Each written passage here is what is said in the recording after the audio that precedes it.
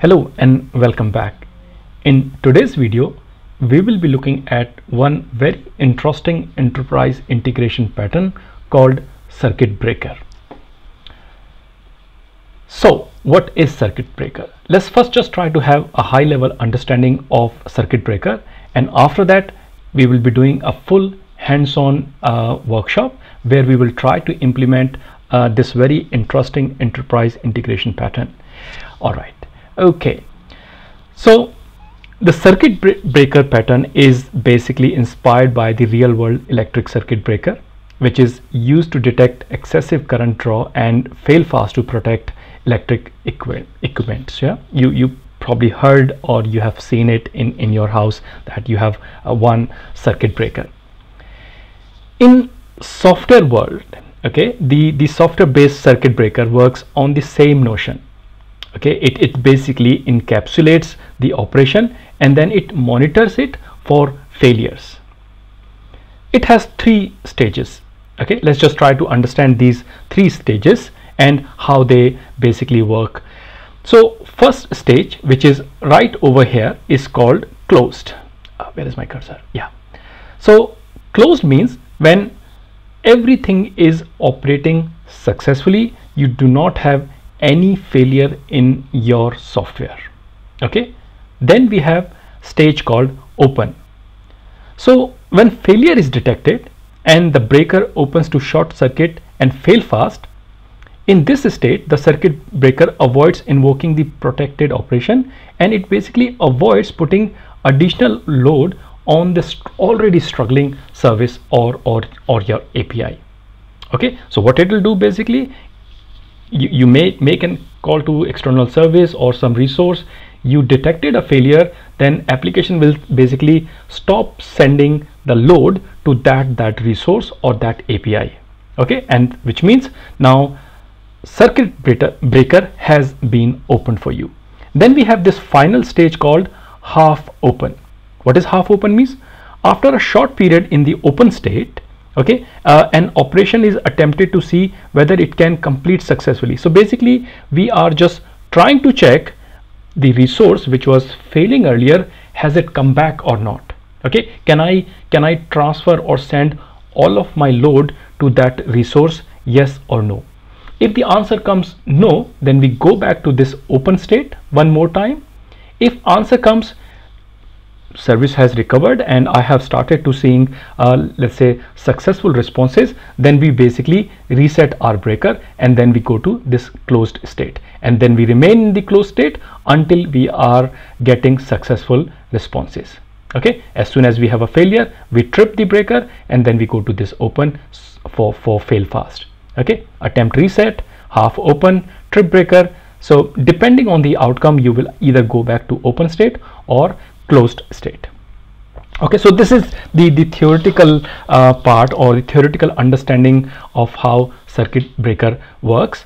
Now let's try to implement a use case. So we have this business requirement which says, given a call to a web service, when call to service takes more than 500 milliseconds and this and part is quite critical, and 99% of the requests fail, then hold subsequent request for 5 seconds and return some sort of static response. You do not want to keep bombarding your failing or struggling resource. And it's saying a last statement, after that you retry. Okay, so basically what we will try to do, we'll try to implement API call. Okay, we'll monitor the response of that API. If it doesn't give us response in 500 millisecond, we will basically, and then also we need to check, okay, the 99% of the request should fail. Okay, then only we'll open this circuit breaker. Otherwise, if you have like random failures, that could be for any reason, we don't want to kind of enable our circuit breaker. That can be a false positive as well. So basically we would like to check, okay, if 99% of the requests are failing, then only open the circuit breaker and then for 5 seconds, then you hold on.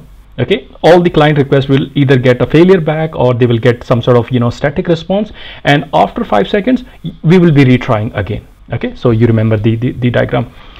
If you have to implement all this thing in pure Java or any other programming language, you can just imagine how much of code you will have to write. Okay, first you will have to build some sort of monitoring system which will be monitoring every single request going to the resource. Okay, and it will be monitoring for okay, is it taking more than 500 milliseconds, yes or no. Based off that, like, you know, then it has to keep counter of something called, like, you know, how many requests are failing in you know, I made 100 requests, did, like, you know, 50% of the requests fail, or, like, you know, the 99% of the fail, all 100% requests fail.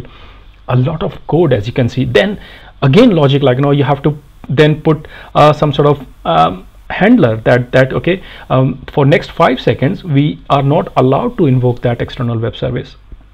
After 5 seconds we have to retry. If answer comes back, you know, then we close the circuit or you know, reset the circuit, and then business as usual. As I said, if you have to implement this in pure Java, a lot of code will be required, but we won't have to do that, because that's why we have Apache Camel to help us here. In Apache Camel, with a few lines, we can implement this very complex design pattern, this very complex business use case. Okay, let's take a look. So let's open our IDE. So this is our IDE. Okay, and I already have a Spring Boot application. So what we will be doing, first thing we'll have to add a dependency for Apache Camel circuit breaker. So this is the dependency you will be required: org Apache Camel resilience for J. So what Camel is doing, basically, it's making use of open source library called resilience for J. So this open source library is a lightweight fault tolerance library. It's basically inspired by Netflix histories. Okay, but it's purely designed for functional programming. So what Apache Camel has done, it has kind of you know, abstracted all the complexity of using this library, and it has given us very nice component to make use of this library. So you simply need to add this dependency in your application, and then you are good to go. So what we will do, first thing, we'll build a root. So once I have added my dependency, you just basically load the dependency, which I have already loaded. On top of that, first thing, as a requirement, I have built a very basic web service. Okay, what this web service is doing, just to kind of mimic our business use case, so we can test it, we can prove it that things are working. This hello web service, it takes some, you know, some sort of sleeping time, and what's this doing is, based on the input or whatever the bound number is randomly is going to sleep between, you know, whatever the sleep time in millisecond is passed by our client. Like, it can be, you know, 1 second, 2 seconds, whatever. So if things are greater than 500, then, you know, I'm just printing a little message saying I'm going to sleep for a long time, so we can monitor the failures. Okay, otherwise I'm going to sleep, return back my response over here. Let's build a root first of all. So how do you build a root in Apache Camel? This is a just plain class. I'm just gonna decorate that with component. Okay, so we can basically register this into our Spring Bean. After that, you'll have to extend root builder.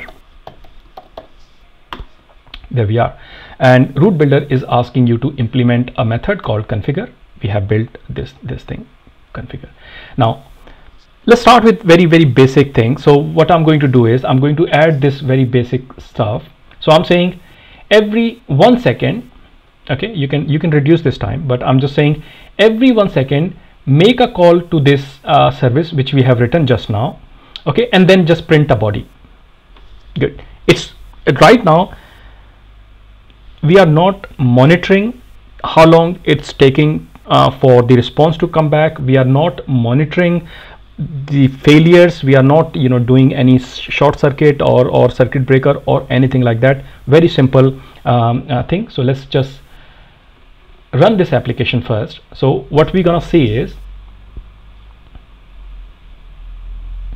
every 1 second let's see if I can zoom in a little bit. Yeah, so what you're seeing over here is that every 1 second we are making call to this web service, and then it's saying I slept for 688 millisecond. This one slept for 141 millisecond. Another call took 600 millisecond. Another call took maybe 429. So they are all random. This one is quite slow, it took 964 milliseconds.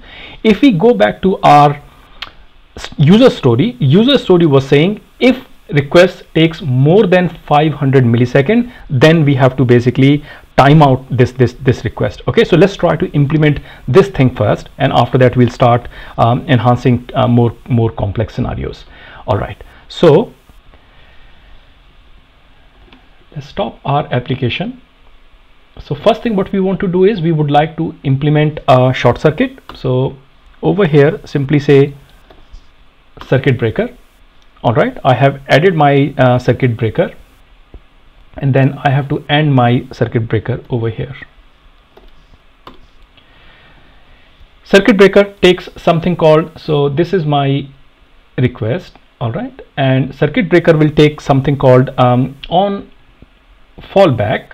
Okay, so if I say on fallback, we would like to, let's say, send some sort of static response. So what I can simply do is I can say send me a static response called constant, and I can say static fallback message.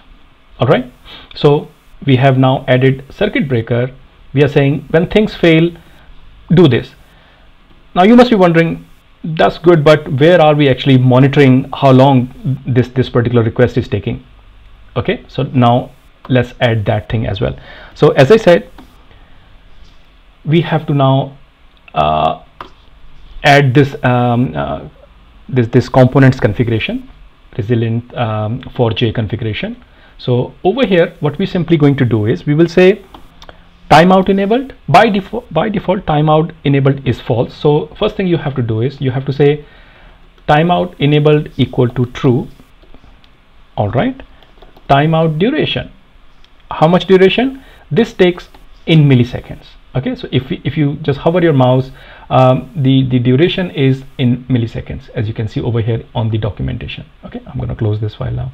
So I am saying please monitor the request and monitor it for 500 millisecond. After that you basically disconnect it. Okay, and then we're gonna end the configuration. There we are. Let's just put it over here. So this thing is related to this particular component which I have just used. Now if I restart my application at this point, what we have done, we have added a bit of configuration to monitor the failures, okay, or the timeouts, and after that I'm jumping and returning the constant or static message. Okay, so if we, while the application is starting, so we have now added call to service takes more than 500 milliseconds. So I have implemented this thing. This one yet to go, this one is yet to go, but we have implemented end part. Okay, retry static responses, and then retry will be implementing a little later. So come back to our application. So if I now pause the screen, what you will notice, all right, so where is a good response? So it's saying start. So something went wrong in our implementation. Let's just look. So it's saying I'm starting. So yeah, most of the requests are long sleeps, so which means all of them are failing, and that's why we are returning static fallback message. Okay, as you can see, but where things were slow, we should have written or printed something. So let's just go back to our code. So we said and we ended this thing as well, but what we have not done, we have not printed the body in successful scenario. So I think what I can do is I can move and over here. Yeah, this makes sense. So basically what we are saying is my circuit breaker is up to, my circuit breaker is here, this is my on fallback, this is and okay. So after that we will be printing the body. So let's just restart our application.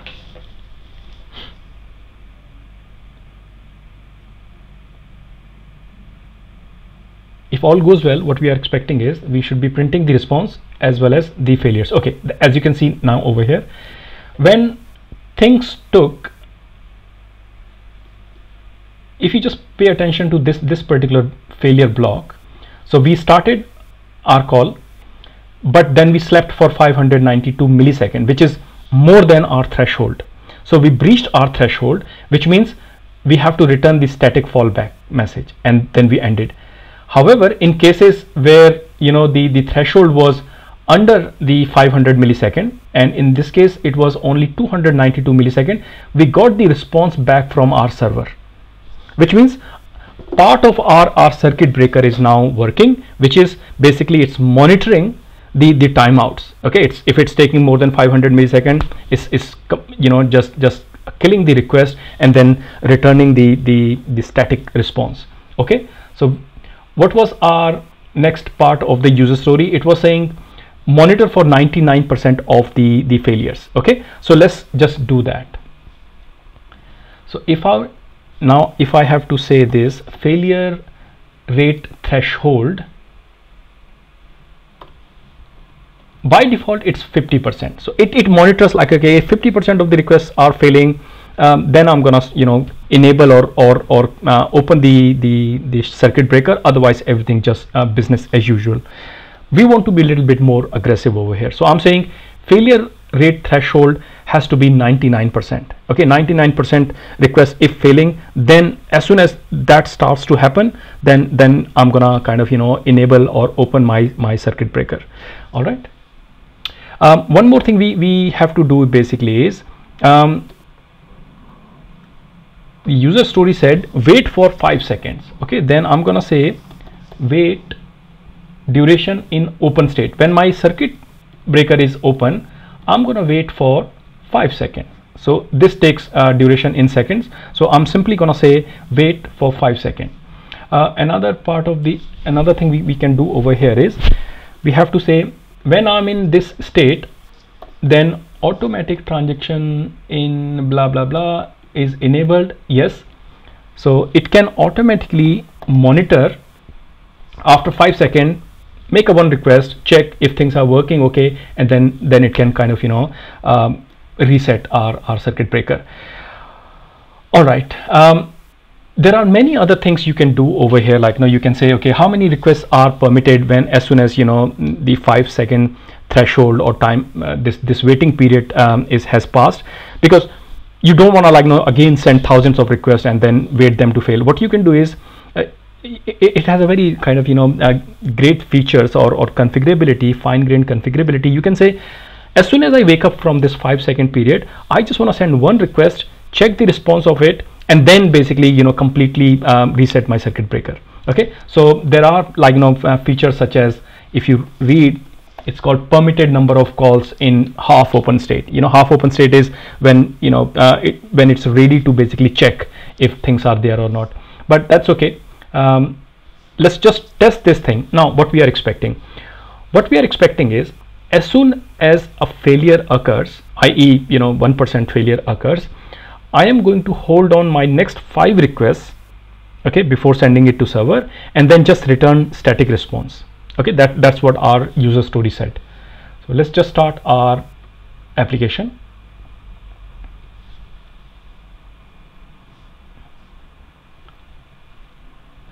All right, so